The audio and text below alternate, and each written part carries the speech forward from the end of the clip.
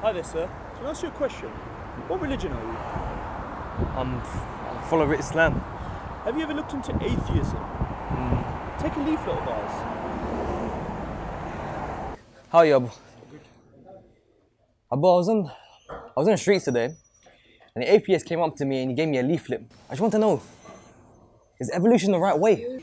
They don't know. Go to the masjid, speak to the imam there, but there's no rubbish beta. Don't worry about it. Don't talk to people like this. Just leave it.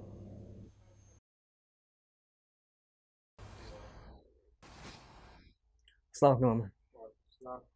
Mama, I had a question. It's regarding evolution. I just wanted to know, can we follow it? We shouldn't look into this. This put doubt in the mind. Just ignore them. Focus on Islam. Do you know Fatiha? Recite Fatiha. If you do have mistake in Fatiha, why do science? Sir, I'm from the local church. What religion are you? I'm confused. Isn't it sad how that ended? A simple answer could have changed things around. We live in a society where these questions are being thrown left, right, center, all these misconceptions. And eventually your child is going to come to you and ask you this question. And some parents are going to be able to answer and some are not.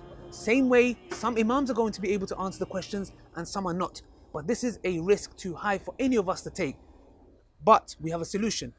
With our DAWAH movement, we want to tackle these misconceptions on a daily basis, which we are already doing by reaching millions of people per month with a click of a button. We do not want your child or my child to go astray with that simple question.